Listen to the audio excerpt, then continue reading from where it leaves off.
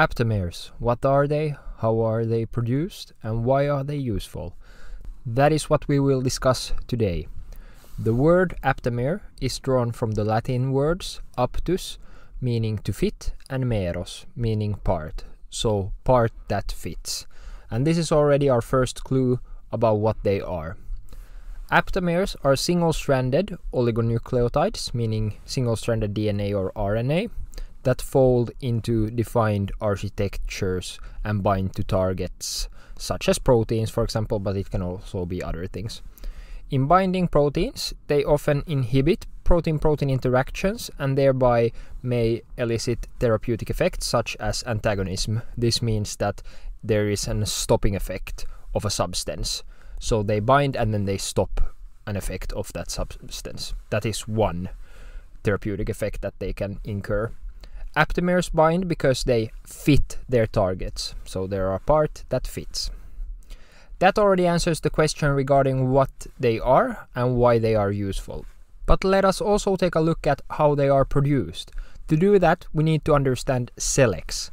SELEX stands for Sequential Evolution of Ligands by Exponential Enrichment. Sounds a bit scary, does it not? Don't worry, it is actually quite simple. I'll tell you all about it. It's simply an iterative process to repeatedly find and amplify oligonucleotides that bind to the target molecule. Let me show you the process of SELEX step by step to make it clearer. First, we load a DNA or RNA library into an affinity column containing our target molecule. An affinity column is just a method for separating a biomolecule from a mixture based on something it binds to. In our case, this is the very target molecule. So we put that into the affinity column as well and bind it to the stationary phase. That means that it stays in place. So the target molecule stays in place. Then when we put our oligonucleotides into the affinity column, they slowly flow through this column, and the ones that we are looking for are going to get stuck to the target molecules that are in this stationary phase, and they're going to get stuck there into the column. The rest are going to flow right through it and then get discarded. Then we can use an elution buffer or an extraction buffer, you can think of it, because it extracts these molecules, meaning it stops them from binding to the target molecule, so they as well get washed out of the column, so we can capture them. And after we have these molecules that we're looking for, we can use polymerase chain reaction or PCR in order to amplify these selected oligonucleotides.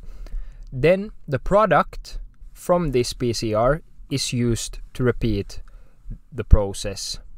Generally, this process gets repeated 6 to 12 times, yielding an approximate of 10 to the power of 6, or in other words, millions of aptamers.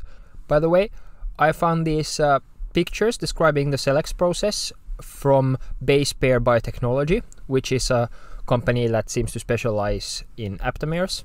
So I included a link to their website as well in the description.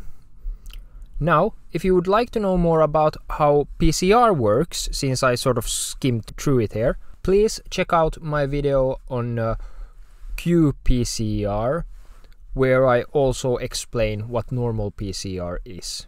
You can watch it by clicking the video displayed on the screen now.